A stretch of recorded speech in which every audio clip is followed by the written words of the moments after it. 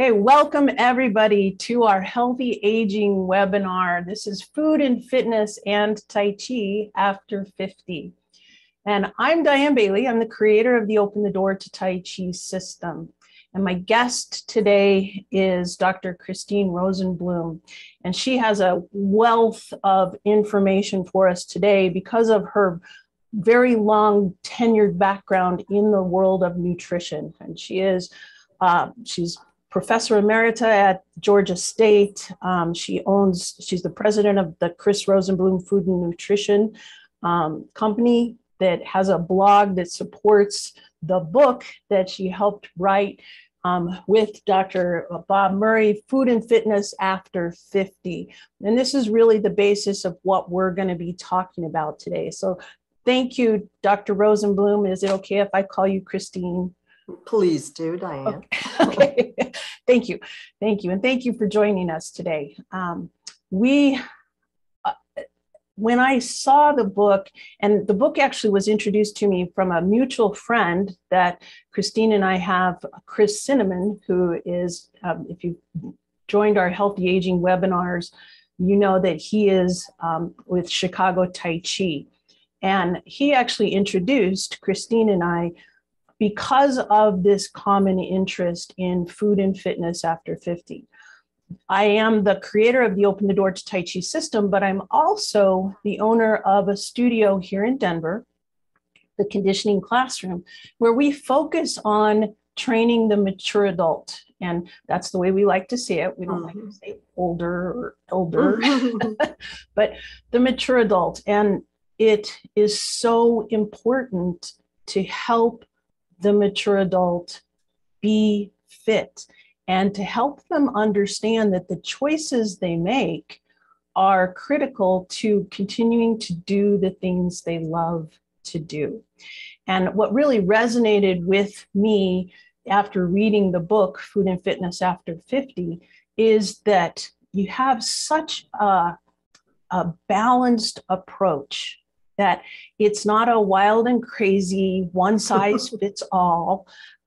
It is a great roadmap. So if you don't have the book, I do actually encourage you to pick it up.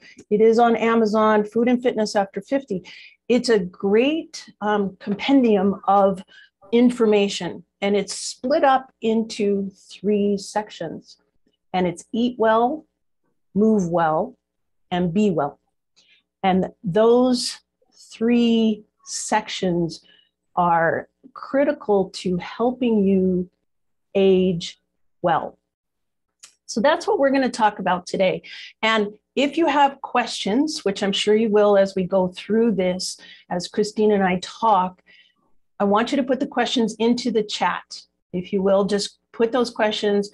And if it seems to be something that will carry on with the conversation, we'll put it in right at that time, but I may just wait for your questions to the end as well. So don't be offended if I don't answer your question right away. We'll get to it. Okay, Christine, thank you for joining me. Thank you for being here today, all the way from Georgia. Isn't it kind of fun that we have the technology to sit and talk like this? It is great. And I appreciate you having me on, Diane. I know we've been talking about this for a few months, and I'm glad that it happened. And as I told you a couple of days ago, despite being vaccinated and boosted, I'm on day 5 of having COVID. So my voice is about an octave lower than normal. So otherwise, I'm feeling pretty good. And I think just, taking a shower and washing my hair really helped boost my mood. So there we go. So I'm glad that we were able to do this, and I appreciate you having me on. Yes, and thank you so much for, you and I had talked, and I really appreciate you being willing to continue with this. Yeah, I definitely am ready.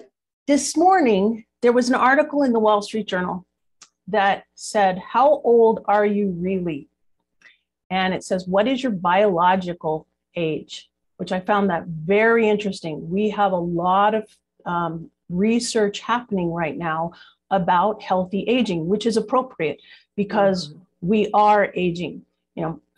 Large, huge sections of our country the boomers, and now even the Gen Xers are coming into that older generation, and we're staying healthy and we're staying alive. So these kind of discussions are important.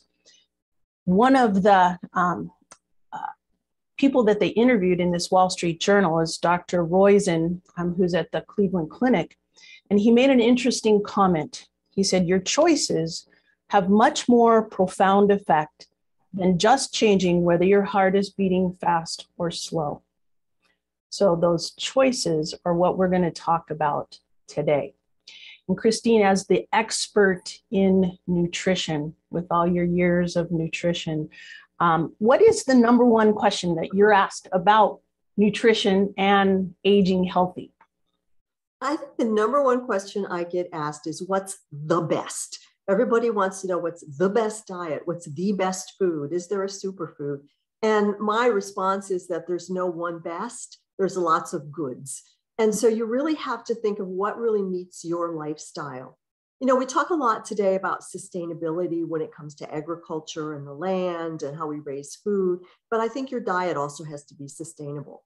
And I talk to plenty of people that have been on keto, or they go low carb, or they go all carnivore, or whatever it is, but it's not sustainable. You can't do that forever. I mean, there may be those one or two people out there that can, but for the most of us, we want to eat a diet that meets our needs, that's good for us, that's healthy, and that's an enjoyable part. I think we often forget that food should be enjoyed, and we should enjoy it with our friends and family and loved ones. And some people yet are so fearful of their food, and they want to be on one special diet their whole life. So I think that there are many good options, but there isn't any one best. You know, and I love that attitude, because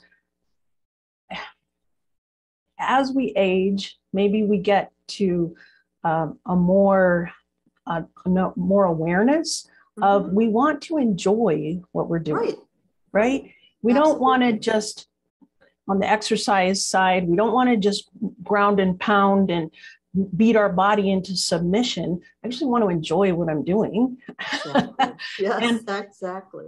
Eating is the same way, you know. Yep. And it's interesting with my clients. They ask me a lot about nutrition, and I'm not a dietitian. You know, we approach eating as we want you to eat well. We want you to eat close to nature, you know, as unprocessed as possible, maybe. But we want you to eat well 80% of the time. Yep. And, you know, I think that's part of what you say in the book too, is enjoying that, but still being able to have birthday cake or whatever. Right. Absolutely. And I think that's a really important point, because, you know, like we've been saying, food is meant to be enjoyed. And all of the diet plans that are out there that we recommend, things like a Mediterranean diet, or the DASH diet, the dietary approaches to stop hypertension, or this the flexitarian diet, which is, you know, mostly plant-based, but then gives you the option to eat meat or fish on occasion. And then even the newest one that's popular is the MIND diet, the one about neurodegenerative delay. They all have the same principles in common, which is, as you've mentioned, more whole, unprocessed foods, leaner cuts of meat if you choose meat, lots of fruits, lots of vegetables, dark colored fruits and vegetables that give you those anthocyanins, the phytochemicals that can help with your brain function. And so they all have basic principles that are the same, but they might focus on one thing a little differently. A Mediterranean diet might focus more on olive oil and maybe that glass of red wine with the meal, whereas a flexitarian plan may focus a lot more on a plant-based meal with just occasional meat. So they're all very similar. And I think whatever one of those meets your lifestyle is one of the best reasons to eat that way. I don't think there's one that's just the perfect one for everyone. And you talk a lot about in the book, which I love the whole structure of the book, where you talk about, you know, clarifying the science, and you talk about actually, you know, confronting the myths. Yeah. And with nutrition in particular, there are a lot of myths. There's a lot of misinformation out there. Yes. And I love in the book too, you talk about supplements and describing the benefits of the supplements, but also talking about, where do they really fit in? Can you talk a little bit about that? Yeah, I think that the first part that you mentioned is this idea of nutrition. I like to say in nutrition, it's the best of times and worst of times. And the best of times because, with apologies to famous authors, but, people are interested in nutrition and that's so good. The bad news is that everybody's an expert. I eat, therefore I know. And we have all these social media influencers who, they're making lots of money and making a living off giving people misinformation, in some cases, disinformation. They want people to be really confused to buy whatever it is they're selling. So that's very frustrating. When I became a dietitian, nobody wanted to be a dietitian. We were the clinical, food police in the hospital. But nowadays, everybody's interested in that. And then in terms of the supplement piece that you mentioned, there are lots of good reasons to use supplements if they supplement your diet. They're not meant to be a substitute. And there isn't, just like there's not one best diet, there isn't one best supplement that you should take. And I think that whole supplement aisle, whether it's in your local big box retail store or your local drugstore, it's so confusing, even for somebody like me who studied probiotics. It's really hard to go in there and decide what might be the best supplement and why do I even need this supplement. So I think sometimes we just, my friend's taken one, maybe I should take one too, instead of really thinking, is this something I really need? And is it something, could I get it from my diet first and then maybe see how I could augment my diet with the supplement? I think that that's an interesting point too, that people try to diagnose themselves. I'm potassium deficient or right. I'm magnesium deficient. Right. I think that that's a really dangerous approach. And one of Dr. Google. Right. Yeah. And one of the ideas behind the book too is if you're eating well, the whole section is called Eating Well. If you're eating well, you should actually be covering all the bases. Yeah. And then if something goes haywire in your body, you and your physician can talk about perhaps there is a supplementation or there is something that you need in addition to. But, the whole idea of diagnosing yourself is very dangerous. And we talk about that a lot in our studio here. And I think a good example of that right now is with vitamin D. There's been so much talk about vitamin D deficiency, especially in mature adults, in older populations. And then especially with COVID, a lot of people talking about vitamin D as a nutrient that is important for your immune system. And it is important for your immune system. But unless you know what your vitamin D level is, which is a pretty simple blood test that your physician can do, I don't ever recommend people start taking mega doses of vitamin D. If you're taking a multivitamin mineral supplement, well formulated for a person over 50, you're probably getting sufficient vitamin D in that multi. You don't need to start piling it on unless you know what your blood level is. So it's exactly to your point, Diane, about self-diagnosis. Right. And we do have, Agnes was just asking, what is the best way to find your vitamin and nutrient deficiencies if you eat a very healthy whole food diet? How would you answer that question? I mean, I really wish we had that technology like they do on Star Trek, where they can just scan you and tell you every nutrient level in your body. Right. I've been waiting for that for 40 years. We don't have it yet. But there's really no easy way there's no simple blood test that will tell you all of your nutrient levels. So I think for most people, what I always used to do with my students is I'd have them do a very detailed 3-day food diary and then use some online free computer program to analyze their diet. And it'll give you an idea of what you're getting in your diet. And you might find that, I'm doing pretty good with calcium, but maybe I need 300 milligrams more. Well, it's easy to get that. One more serving of yogurt, a serving of kefir, something else, cottage cheese, some way to get that instead of jumping to a supplement. So I think that's a really easy way to do that. And the USDA MyPlate, has that nutrition software that you can do that. So I think that's one way. But then as you get older, I think having your doctor talk to you about vitamin D deficiency, looking at your blood levels of vitamin D, getting a bone density. That's going to be the best way to know what your bones are doing and if you might need more vitamin D or calcium. But again, that self-diagnosis piece is really not the best way to go. That is dangerous. Mm-hmm. So I know that you have traveled with your co-author, Bob Mm-hmm. Murray. Tell us a little bit, the section Move Well, Yeah. which is actually, his part Yes. of the book. But, what do people ask? What's the number one question you hear about, moving well? Yeah, it's the same question. What's the best? What's the best? And, what can I get away with? Basically, what can I do that's easy and quick and get away with it? And as you mentioned, Bob is an exercise physiologist, and that's his area of expertise. So, he likes to say that it's you have to do three things. You still have to work on the aerobics because it's important to keep your heart and lungs in good working condition. You have to work on your strength. That's really important because around the age of 40, we start to lose that muscle mass if we're not active. And, it's pretty easy to turn back the clock when it comes to muscle mass and strength with strength training.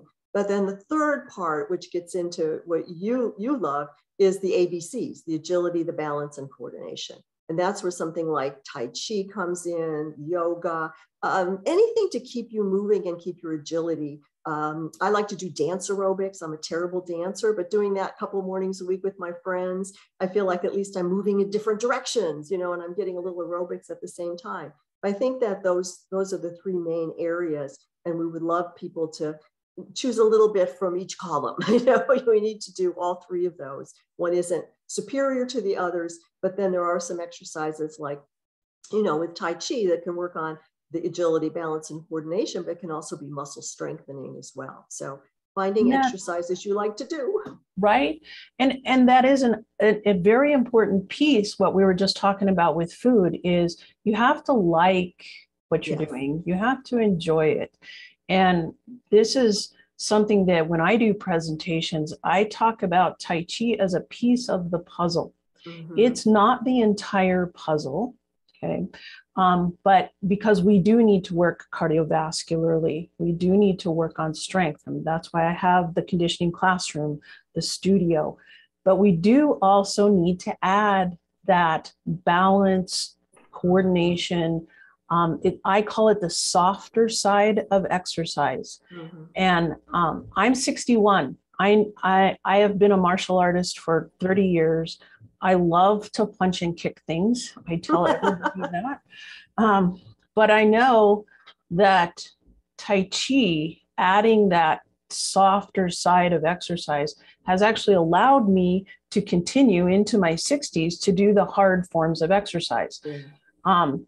I retired. I taught kickboxing for 18 years. And I retired at 55. And about at age 52, I started to really clue in that, oh gosh, I'm spending more money on chiropractor, on massage, on PT. My shoulders are toast. Mm-hmm. And I realized, okay, I'm out of balance. Mm-hmm. I am out of balance. I have gone too far on the hard side of things. Yeah. And I need to balance myself out. And once I did that, once I got my Tai Chi more in balance with my harder side, then my body started to be healthy again. And it appreciated that balance. So when we, like you said, what's the best exercise? Well, we actually need a whole conglomeration. Yeah. It's like if all we had on our plate was spinach. Spinach is very healthy. That's not a healthy diet. Right. If you lived on spinach, your body is not meant to just live on spinach, right? Yeah, absolutely. So your body needs to move in different ways. And that's what we're all about at Open the Door to Tai Chi, is helping people understand that it's a piece of the puzzle. It's an important piece of the puzzle. And that resonated with me in the book as well, that, there's a whole chapter on balance, agility, flexibility, talking about preventing falls. Yeah. Tai Chi is very good at, and there's multiple studies on how Tai Chi helps people be more balanced in a physical way. We were just talking about balance in a different way, but helping them lower their risk of falls, which is really critical as we age, right? We're both in that baby boomer generation. Right. Yeah, I mean, I turned 71 a couple of weeks ago, so I hear you. And fall prevention is so important, and that, like you said, one of the most well documented benefits of Tai Chi is fall prevention, as well as probably helping with knee pain and knee osteoarthritis. Right. But I think that fall prevention is so important. And sometimes I look at some of my older colleagues and how they shuffle. When they walk, they're not really picking up their feet. And they're not paying attention. Their mind is somewhere else as they're walking down the stairs carrying a load of wash, or they're going to trip over the dog or a throw rug. And so all of those things, I think that's where some of those mindful activities too can help you. So not just with the balance and coordination, but then with that mindfulness of doing one thing at a time and not spreading yourself too thin. Right. And we'll come back to that, when we come to this section of the be well. We've kind of the eat well, move well a little bit. We'll come back to talking about that mindful with be well. But I want to ask you, there's a term that I don't like, but I want to see what you like. And that's called anti-aging. What is your thought on that? I hate that too. I like pro-aging, and I'm pro-aging because I think, to me, there's this idea of we're going to fight aging. We're not going to age, and we're going to age. I mean, I don't care what you say. You can take an animal and put it in a sterile, stress-free cage environment, and they're still going to age. So no matter what we do, we're going to age. So I think learning to age with grace, learning to age and accept what it is that we have, learning to count our blessings and appreciate what we have and age well. I really don't like this, what can I do to prevent aging? And I want to say nothing. That's exactly what you can do. But you can feel better at 65 than you did at 45 if you're eating well and you're moving well and you're practicing some of these other things. So depending on your diet and your lifestyle and your activity, you can feel better at 65 than you did at 45. It just depends on what you choose to do. I think so much of aging is really what people think is negative of aging is disuse. And I think that's a big part of it. I think this whole disuse. And I mean, it's not easy. You were very active. I kind of came at it the other way. I never started to exercise until I was 25 years old. I was a cardiac rehab dietitian. I worked with this amazing physician who had one of the earliest cardiac rehab programs. And he made the patients exercise from 3 to 5 on Monday, Wednesday, Friday in the gym. And patients had to dress out. And he said to his staff, you have to dress out too. I want you in shorts and t-shirts. And you're going to walk with the staff or jog with the staff or the patients and get to know them. And so I couldn't even run one lap around the gym at age 25. And here's this 70-year-old with triple bypass surgery, lapping me. And I started to jog with cardiac patients. And then before long, I thought, wow, I'm not in very good shape for a 25-year-old. So I started running and I hooked up with a buddy, my sister-in-law, and we ran the little 3K, then 5K, and then 10K road races. And it was a social thing. We were never good. We were never fast. We were never going to win anything, but we really enjoyed it. And that really helped me learn the benefits of physical activity. And then the more I studied health and aging, the more I realized how important all these other things were, like the strength training piece and then the agility and balance and coordination. So I kind of came at it late, but I've not given it up either. No. I've changed things, like you said, I've changed some things. But and that is actually a really important point to make, which I do with my clients here in the studio all the time, is it is never too late to start. Right. Just because you've gotten into your 60s and you realize, oh my gosh, I can't travel because I can't take the stress, I can't take the walking, I can't do it. It's not too late to start. And I think it's a really great point. Really good. Right. And again, that's one of the things about Tai Chi.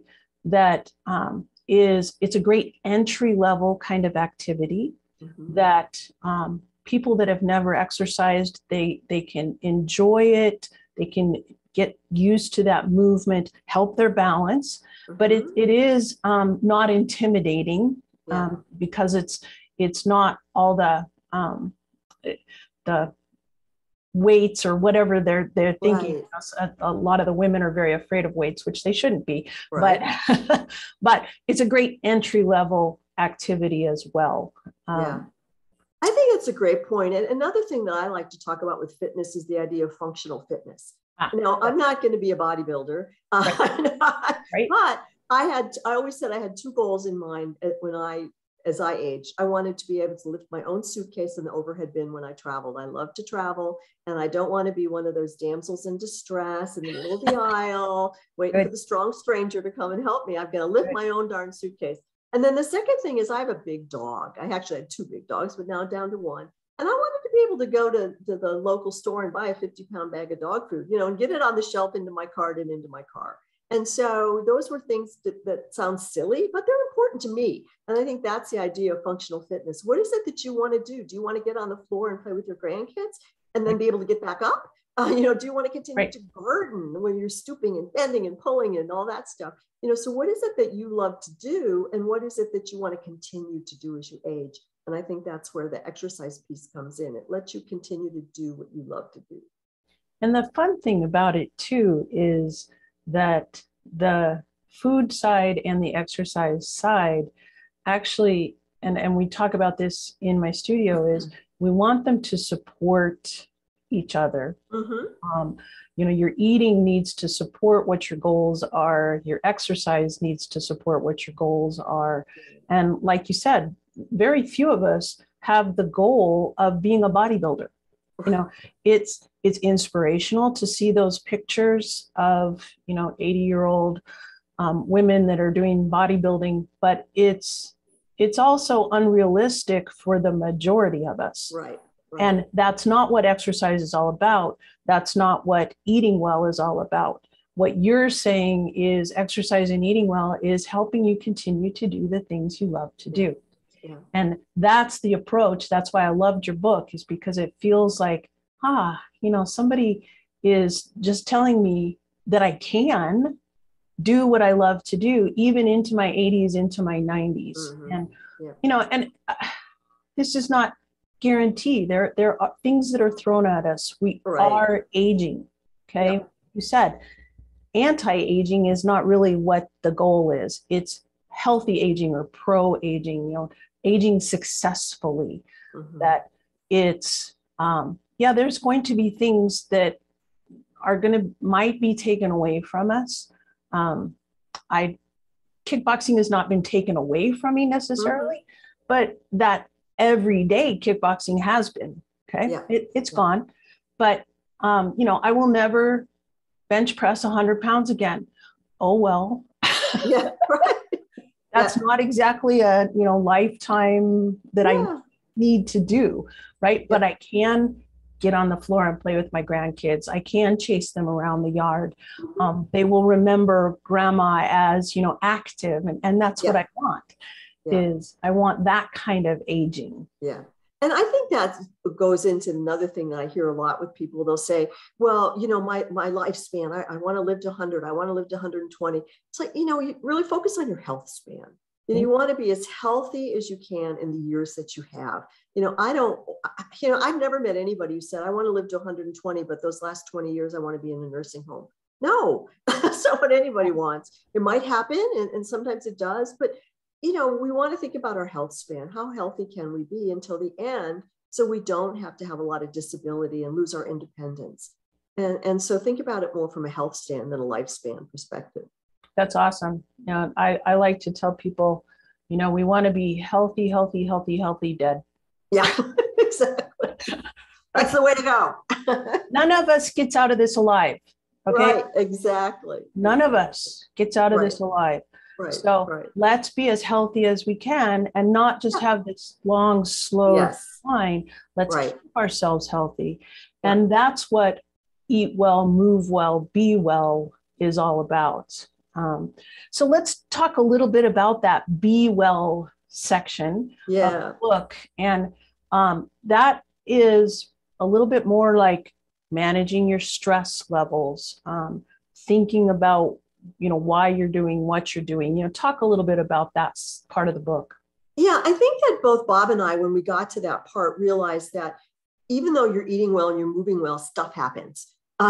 So as we all know, Bob has had cardiac arrhythmia since he was a teenager. So he's had multiple ablations, and he's worked through that, and he's still very active. But that's something that's in his life.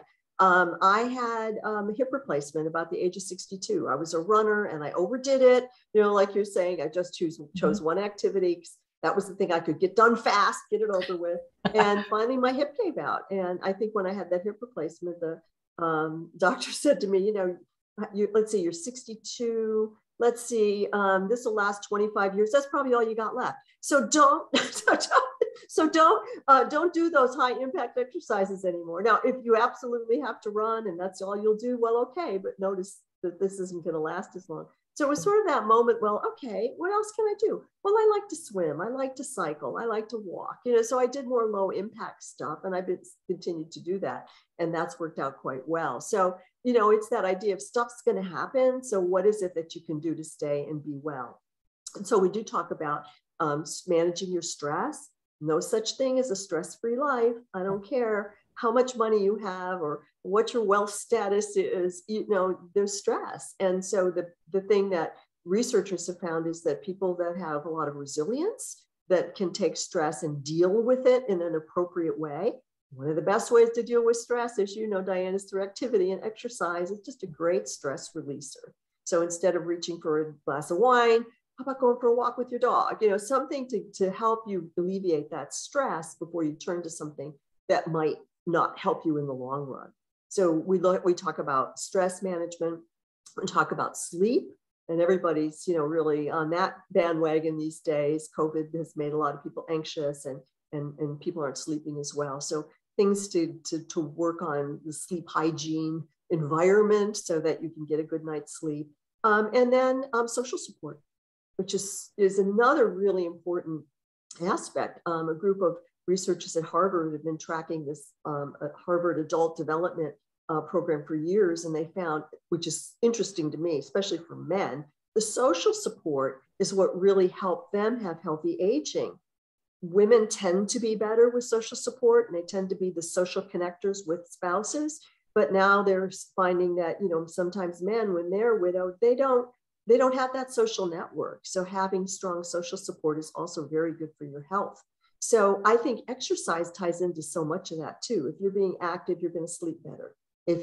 For most people, exercise also involves other people. So there's that social support.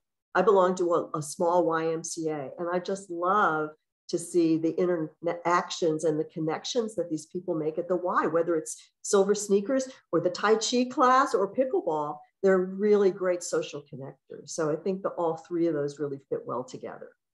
It's interesting because Tai Chi, it's probably one of the most studied forms of exercise. There are thousands, literally thousands of studies, and it is proven to lower stress and anxiety. It is proven to improve sleep quality, and it is proven to help with that feeling more vigorous and that whole idea of being connected to a community. It's described oftentimes as movement meditation. If you've never done Tai Chi before, once you get into knowing those underlying principles and actually applying them and letting your body relax into the movement, it really is a very meditative form of exercise. I often say too, is calling back to that mindful statement. With Tai Chi, if you're not in the moment, if you're not thinking about what you're doing, what's coming next, are you applying the underlying principles of being rooted and grounded, of understanding your rotation, of your breathing?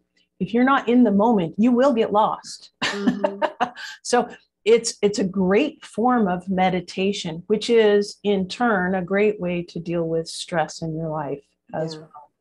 So Yeah. again, that Tai Chi is a piece of the overall healthy aging puzzle. Yeah. A lot of people think of, like kickboxing Mhm. or relieving stress. I want to beat something, which I have to admit, sometimes that does work. Sometimes that's great, but you have to realize that that's actually adding stress on stress on stress. You're Yeah. actually putting your body in more stress when you're doing that Mhm. really heavy exercise.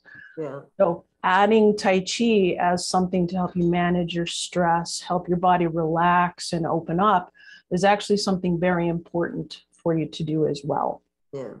That's great. There's the piece of the whole overall, I thought it was interesting. You talked about a club sandwich generation, Yeah. that there that kind of stress that people around our age are caring for Yeah. parents, maybe caring for children, maybe caring for grandchildren. Yeah. You call that a club sandwich Right. Right. generation, which that's a lot of stress. Yeah. Yeah. And I see that. My parents aren't alive, but my husband's mother is, and his sister, who's an RN, she's helping to care for her. She helped care for her elderly parents till her father died. And now she's caring for her elderly mother. She has two sons who she helps take care of them, and they have lots of children, and she helps take care of all those Wow. children. So she's Wow. sort of the connector in the whole family. Yeah. And I just see that on her. Now, she's pretty good about taking care of her own health, but she definitely puts everybody else first. And I think that's something that really we have to pay attention to, because if you're not taking care of yourself, it's hard to take care of other people. I know Yeah. it's easy for me to say because I'm not in that situation, but I think, just making sure that people are taking care of themselves when they find themselves as a caretaker for others and different generations is really important. I think that that's another thing that women actually are, that's a characteristic of women, is that we Mhm. tend to take care of other people uh, before we take care of ourselves. We're more of that Yeah. caretaker kind of personality. Now, that doesn't mean Yeah. every woman is, but Right. in general, Yep. that's what we do. And I see that a lot in my studio as well. Mm-hmm. And I talk to people about, think about a bank account. If you are constantly pulling money out and never putting money in, Mm-hmm. pretty soon the well runs dry. Yep. That bank account is empty and you Yeah. can no longer pull anything out. Yeah. So if you don't put deposits into yourself, then you can't care for other people. So Yeah. don't think of taking care of yourself as selfish. That's not true. Right. Self-care is not selfish. Yeah. You have to put that money into yourself. You have to put that care of eating well, of moving well, of managing your stress. All of that has to happen so that you are well enough, Yes. vigorous enough to help where you're needed. Yeah. Absolutely. And it's so difficult for so many families because they don't have the resources to help take care of an elderly parent, or for daycare or childcare. And so the grandparent tends to just get the brunt of that, and Right? so and they readily go for it. Right. So I want to open it up to questions. I want to see what people have to talk about. And Patricia, you're saying it makes so much sense to say self-care is not selfish. You are Yeah. correct. Yes. Yeah. But Diane, as you're yeah, going through the questions, I'd love to tell this little story about how I met Chris oh, Cinnamon that'd and be how I got awesome. Yes, interested do. in Tai Chi. It's Yes. really it's bad on us, but it has a happy ending. So my co-author and I were in Chicago at the ACSM Health and Fitness Summit. We were doing a presentation on the book. And now, as you said, my co-author is the exercise physiologist. And so Chris was in the audience. And at the end, Chris asked a question about what do we see as the benefits of Tai Chi, because it wasn't specifically mentioned in the book. And my co-author, exercise physiologist, says, I don't know much about Tai Chi. And so, I mean, I didn't know what to say. I'm not the exercise physiologist. So after the meeting, Chris came up to me, introduced himself, and told me who he was and what he was doing. And I was really interested in it. And he was so gracious instead of, after I found out what he did, instead of saying to my co-author, well, then you aren't very well informed. He was very gracious. So I got, we exchanged cards. I went home, and the very next day I got an email from a colleague of mine. She's about 10 years older than I am, very, very active. And she said, what do you know about Tai Chi? Because I've been doing yoga and I'm doing these things, but I'm almost 80 and I feel like I need a gentler form of exercise to stay active. So what do you know about Tai Chi? I said, Bonnie, I don't know anything about it, but I know someone who does. That's awesome. So I contacted Chris. I've interviewed him twice for my blog, and he introduced me to you. So it was a great story. And if we do a second edition, we'll definitely talk more about Tai Chi. Absolutely. Yeah. Right. Chris Cinnamon and I will absolutely make sure that happens. Right. That's right. I have a question for you to hear about this was in the Wall Street Journal article as well. Somebody's asking about the supplement resveratrol. Do I say that correctly? Yes. Okay. Yes. And that's a big buzzword. That's it. So can you address that? Yeah, it is. It's interesting. The nature of science and food is reductionist. So if we know that oranges help prevent colds, let's say, what is it about it? Well, it's the vitamin C. Well, it's the vitamin C, how much and what form? And so we get, down to this micro level. And that's kind of one of the things that's happened with resveratrol. It's a compound that's found in like red grapes, therefore in red wine, and it's found in peanuts. It's found in other foods as well. But it has this very potent antioxidant effect. So people are really pushing the supplements of resveratrol, for anti-aging. And while I would say eat your red grapes, eat peanuts, you're not going to get very much from a supplement that's going to help. Recently, another exercise physiologist who's out of the UK that I really like did this an infographic about exercise. Is one glass of red wine better than exercise? And he did this comparison and boiled down all the numbers. He said you have to drink 1,000 glasses of red wine to get the benefits that you do for 1 hour of exercise. Whoa. So, I just don't think that taking resveratrol supplements are really the answer. As I said, enjoy the foods that contain resveratrol, but I would not buy resveratrol supplements. That's funny. I just remembered I had a client a long time ago that she was doing strength training with me and also adding the Tai Chi. And I remember she left class one day and she goes, "This is better than a glass of wine." And I took that as a compliment. Yes.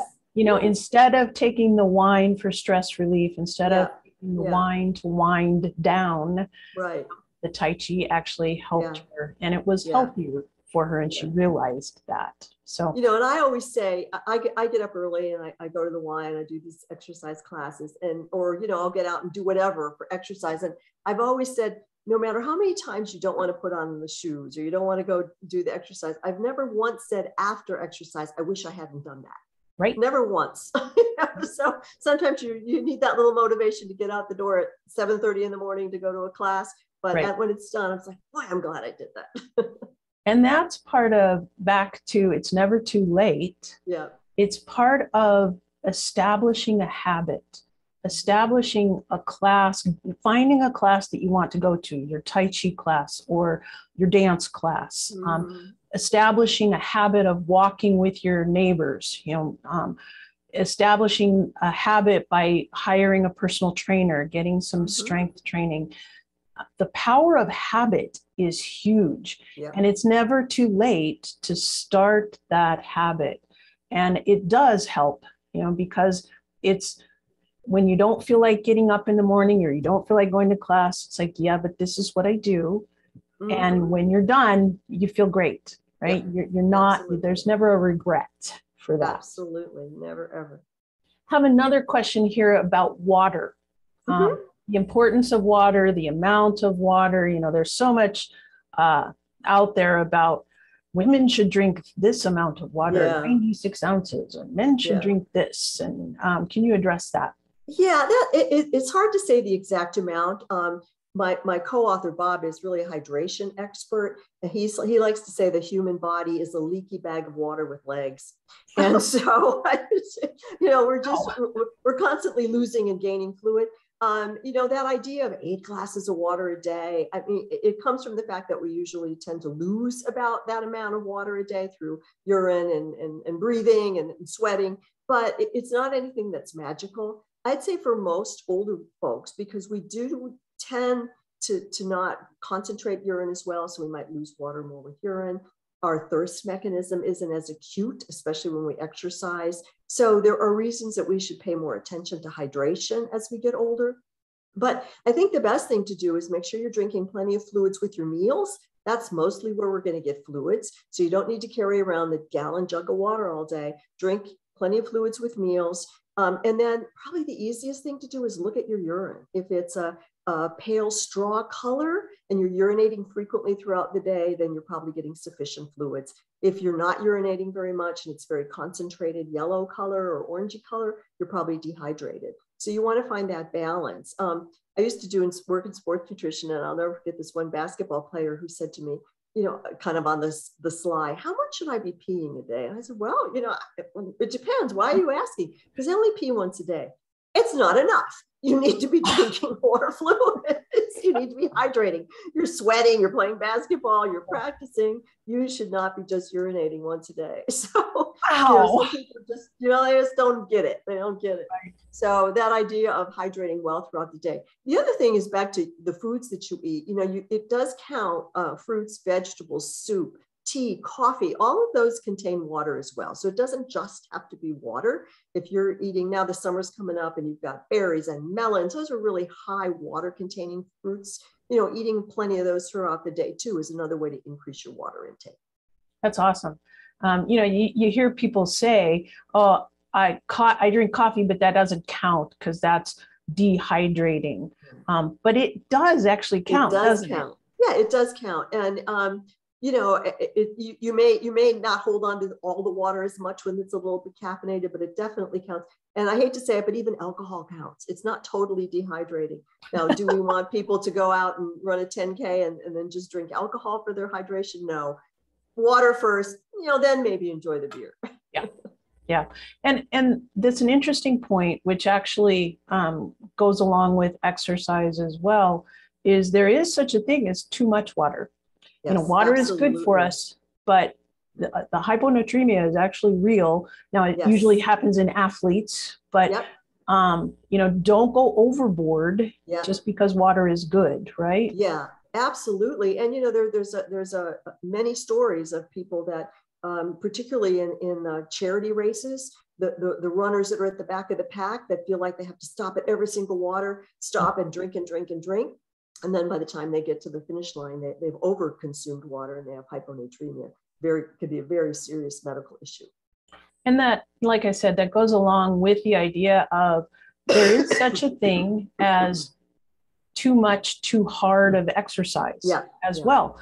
That's where that Tai Chi comes in again, is balancing out your hard and your soft. Yes, you need strength training. Absolutely. Yes, you need to really focus on that cardiovascular training, but Tai Chi is a piece of the puzzle. And in order to make your whole puzzle be beautiful, right, you need all of those pieces. Don't overdo with any one of them. Yeah.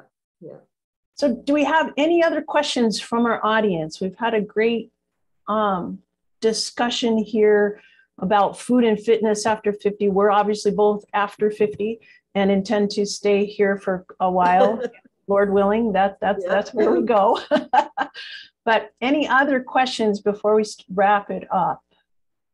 I don't see anything in here. Thank you very much, Christine. Again, this is the book, Food and Fitness After 50. There we go. I've got it now. I actually have a couple books on Amazon as well. I have an Eating Simply book. It's just about general guidance. It's not the science that Christine and Bob have put into their book. And then obviously Open the Door to Tai Chi as well. Both of those books are on Amazon. Obviously, Food and Fitness After 50. You can see my little pink tabs. Mine's like that too. I have different tabs in it for right. things I'm talking about. Right? Christine, if people want to ask, oh, wait a minute, there's one late question here. What's your take on red meat? Well, that's kind of a tough question because some people choose to not eat meat for ethical reasons, and I completely understand and respect that. But I think if you're going to consume red meat, for older folks, there's some really important nutrients there. So it's easy to get a nutrient-rich package in a small portion. So the key would be lean red meats. Anything that has the word loin in it or round in it is lean. So that's a good thing to think about, like a pork loin or a round steak, something with the round or loin. And then keep your portion small. About 4 ounces is all you need. Yeah. And that's going to give you lots of nutrients like iron and zinc and some of the things that minerals we may not get as much in our other foods that we choose. So if you choose red meat, keep the portion small, choose lean. Awesome. Thank you. How can people get in touch with you? I mean, obviously buying your book, but if they want to be involved with your blogs, reading your blog, how do they get in touch with you? Yeah, my website is just my name, chrisrosenbloom.com.